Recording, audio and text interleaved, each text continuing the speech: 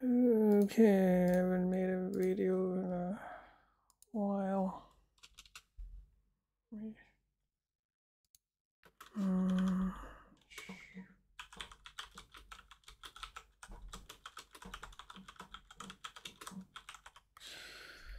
So I wrote this on the 4th of June. Should I make art? Or should I make my life be a work of art through the choices I make? Is this a way for me to escape from reality? Or is this a way for me to feel like I'm in control? The idea of making choices. I think this is an important thing. Well, seems like it, I don't know. And the 9th of June. I think we are created by spiritual beings who are more intelligent than us, more conscious than us, and who understand things we are incapable of grasping. In this respect, humanity is kind of alone. Well, I don't know. What do I mean by that?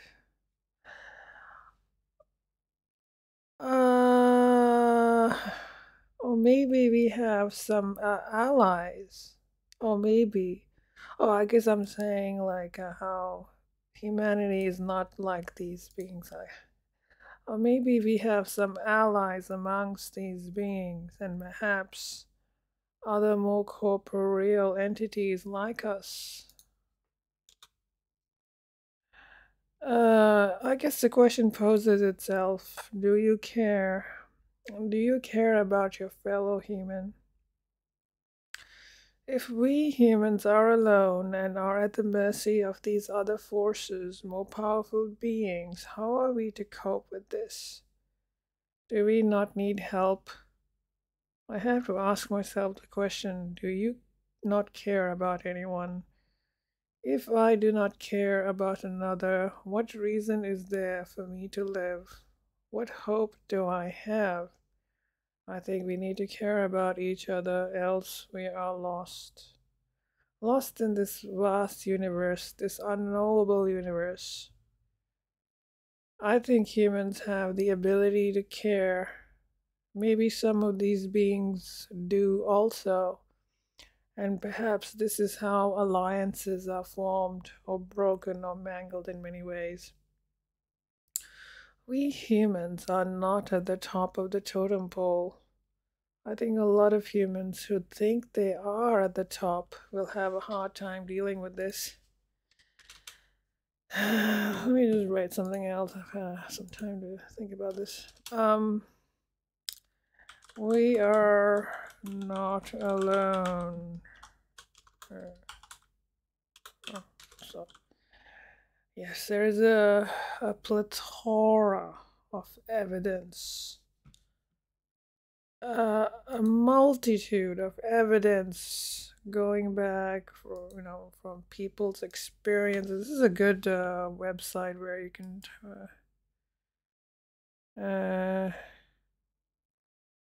let me just share this website. But this person shares a lot of ET encounters, like with humanoid aliens and UFOs. So there's a plethora of evidence. There's an abundance of evidence. So the way I see it like the Bible is like a story of ETs or these spiritual beings or these interdimensional. I'm not sure, like UAPs exist. They are real. They are real in the physical sense and also in a phenomenological as a sense. or a spiritual sense. There are phenomena. It's not just craft and bodies. There is also seems to be some kind of a relationship with reality. Like reality is not just physical matter. It's not even like look. I have a body. My body is physical. What I call physical, my body is physical. But I exist. I exist in another dimension of reality that's not physical. And I think there are aspects to reality, and like for instance, here is a really interesting video where these two people, they see this object. This it's like a UFO seen over the lake. It's not, I don't know what you call it, if it's an object or some kind of a thing. It feels like humans are like little people on a planet, and then there's this being existing in another dimension, and they're poking into our reality. And when they manifest in our reality, this it looks like this huge object. And so I guess what I'm saying is reality is like it's we are all interconnected to other beings who look like us, and there are things about the universe, things that we cannot see, you know. It's like, I guess when I say we are not alone, we're not alone, not in it's not just that we're not alone in the sense of aliens, but I think we're not alone in the sense that there's a relationship. There is a relationship with we are not alone. Not only in the sense of aliens or UFOs, but we are not alone in the sense of relationships. We are in relationship with the universe, God, creator, source, synchronicities. I don't know, this idea that things all happen for a reason. I don't know. Synchronicities. It's like we're all connected to each other. We're connected to other beings. We're connected to the universe. It's like one whole interconnected system. So yeah, you know, there are actual beings. There are UFOs. I think there are other life forms like us on this planet, and we might be the product of genetic engineering. And I think the governments of this world, I think the aliens are like in control. They've always been in control. I don't think they really went away. But maybe there's like constant fighting with various groups over this planet, but I think the aliens, oh, I guess you call them Elohim, the Watchers. This is another interesting video about we are here to observe you, the Watchers.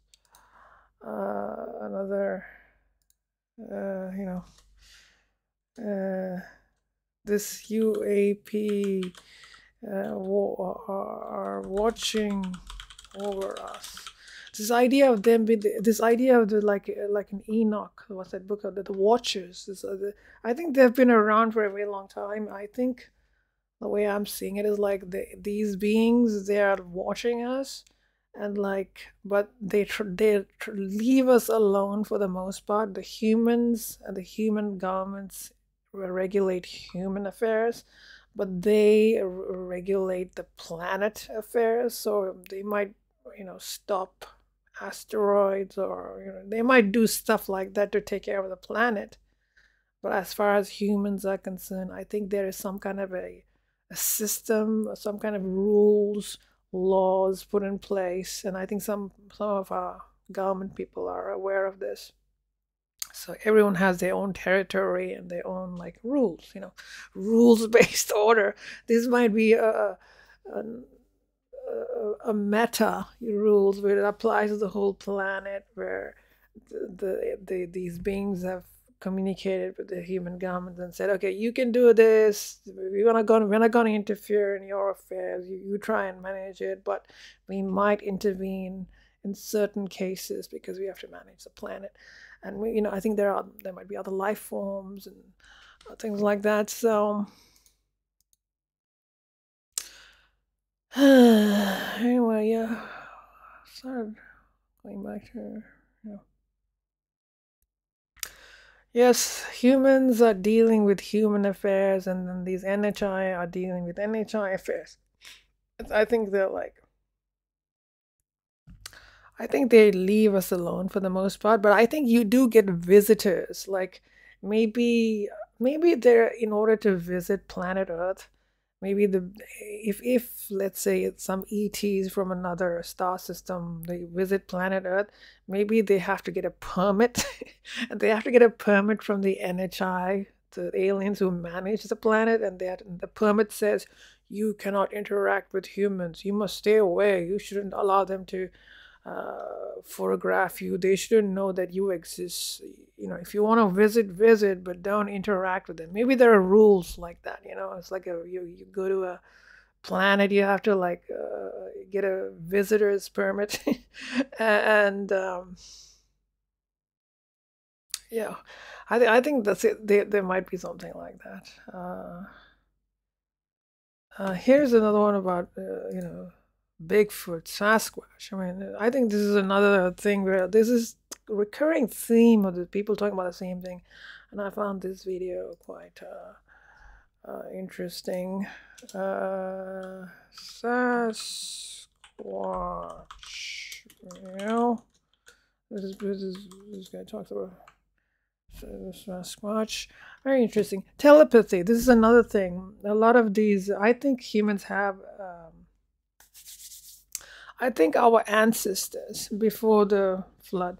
I think so. I think there was our ancestors had the capacity to do telepathy. I think this idea of telepathy is such a common phenomenon, and some of these aliens who come and interact with humans, they can control our physiological responses. So they can make us freeze, they can make us stop, they can control us, and they can read our minds. And I think in the past our ancestors had this capacity. This is my speculation, but we have all this junk DNA, and I think in the past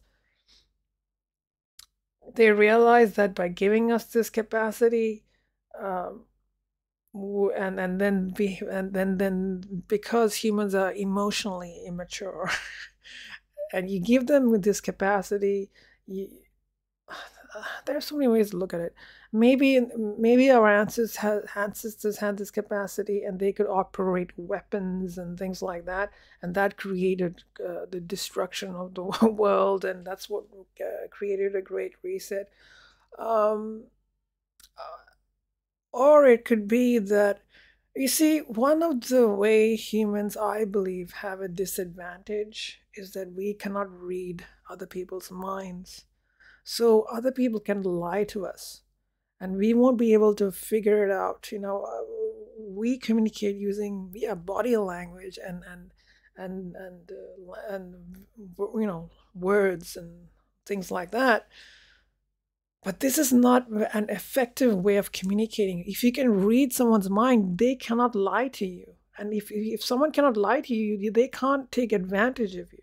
And because we cannot read people's minds, and because I think these NHI can read our minds, and they can maybe even implant images into us, they can manipulate us, and this makes humans very vulnerable. And I think maybe this is some kind of a dark secret. Our governments manipulate us by lying to us. But I think a more profound way to manipulate you is by actually preventing you from being able to read other people's minds. And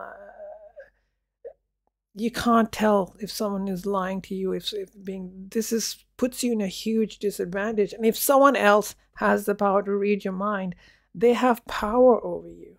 You know, and if they can implant thoughts into your head, they can control your perception, and they can, by doing that, they can really control your actions, your behavior.